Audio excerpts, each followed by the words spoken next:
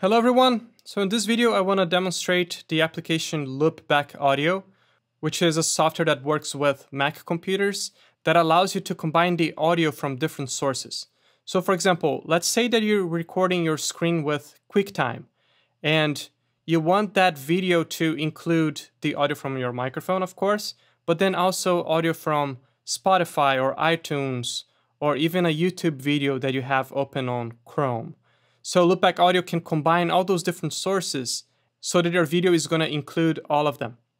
And it also has applications in live streaming. So for example, let's say that you're creating a YouTube live video and then you want the sound of your voice, but then you're also playing examples that are on iTunes and also Spotify.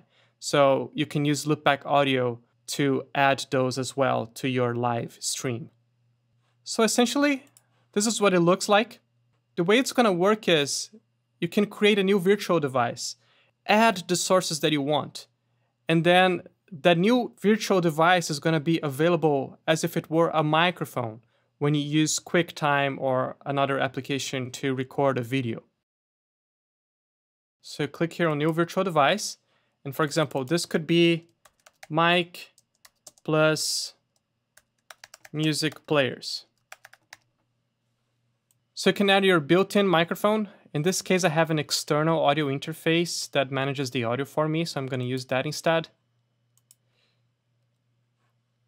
I can see my microphone here. And then you can add your sources. So let's say that you're going to play examples that are on Spotify. So you can add that.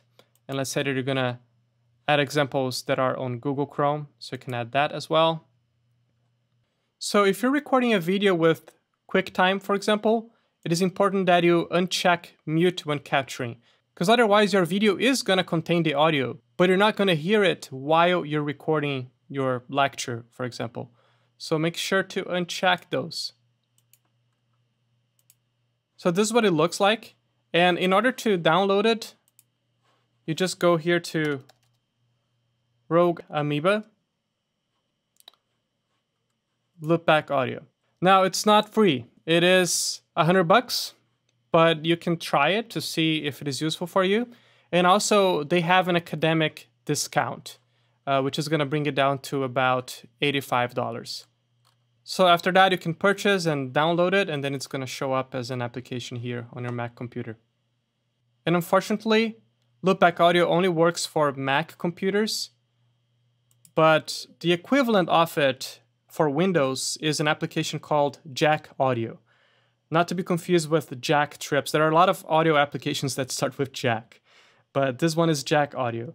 And the website is jackaudio.org. So if you have a Windows computer, then you can download that application instead. The good thing is that it is free. So it's a free virtual audio mixer. All right, so one of the applications is, let's say that you are in a Zoom meeting, and then you want to share your computer audio. So you can go here to Preferences, and then your microphone, instead of being your built-in microphone or your external microphone, is going to be mic plus music players, that virtual audio device that we created with Loopback.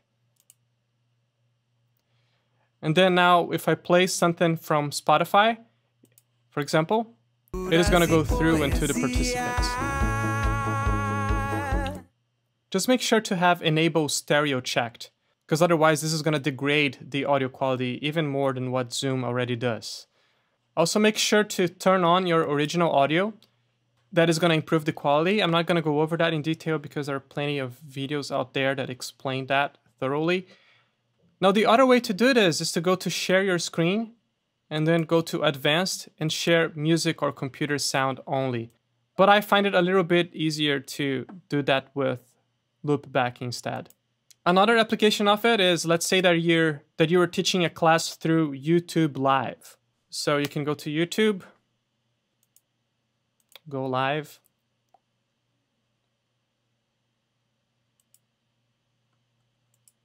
Then you see here that your audio input is the built-in microphone. So that is not going to include any audio that you play from Spotify, iTunes, or any other source that you have. But if you select mic plus music players, now your YouTube live stream is going to include the audio from those sources as well. And next, I'm going to show you how to use Loopback Audio to create asynchronous content using QuickTime. So I'm going to create a new virtual device here, and this is going to show up as a microphone on different applications. So I'm going to create one named lecture, and I'm going to add the audio sources that I want to use for my video. So Pro Tools, iTunes, I'm also going to add, you can add your built-in microphone. In this case, I have an audio interface, so I'm not going to use that. I'm going to add my audio interface, which is all the way here on the bottom. That has a nice microphone connected to it. And then now I have all these audio sources being combined into what is going to show up as a microphone named lecture. So now I can open QuickTime, for example, and I can use the screen recording function. And then next to the record button, I have the option to choose the microphone, and I'm going to choose lecture as the microphone. And now my video is going to contain the audio from all those applications. And now that I have Loopback set up, I can start recording my lecture or demonstration with the audio at high quality from Pro Tools.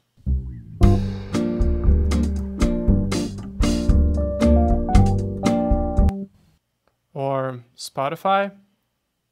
Not completely. We're picking that fight. Or iTunes if I have a track there that is relevant for my lecture or demonstration.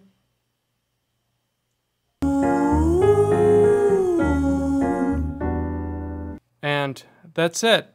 There are many other things that you can do with Loopback audio, but you get the idea. Let me know if you have any questions. Bye-bye.